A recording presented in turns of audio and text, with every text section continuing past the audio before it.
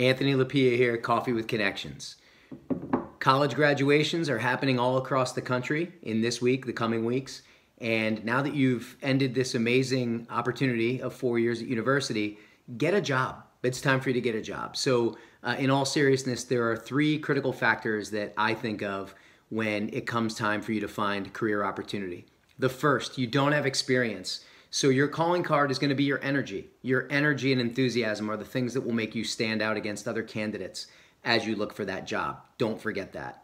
The second thing is that you've got to be willing to take risks. There may be jobs out there that you're not prepared to do, but you get the opportunity to take them on. Don't be afraid to take a risk, and more importantly, be ready and willing to fail.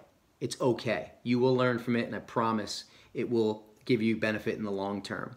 The last thing is, find a mentor, someone that you respect, someone that you know that can help you develop and learn along the path. A career is long and you need a mentor. Make sure you find a great one. See you on next week's edition, and congrats to all you college grads.